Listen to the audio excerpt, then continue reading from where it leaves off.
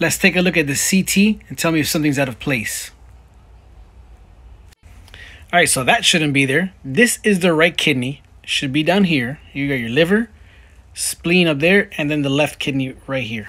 So this is a diaphragmatic hernia containing the right kidney. Diaphragmatic hernias are congenital, meaning you're born with it, and there are two types: Bach-Delict, which is a more posterior one, and Morgani, which is a more anterior one. This one from the CT is a Bach-Delict hernia, but obviously found on not a child. Now, this is from the New England Journal of Medicine. It's behind a paywall, so I can't access the article, but this doesn't look like a child, maybe an adult. So this is a case I did in a newborn. This is a panoramic view of the chest. Now, we're on the left side, so keep that in mind. The diaphragm should be right here, so obviously this shouldn't be there. This is the liver. Now, the liver is normally on the right side.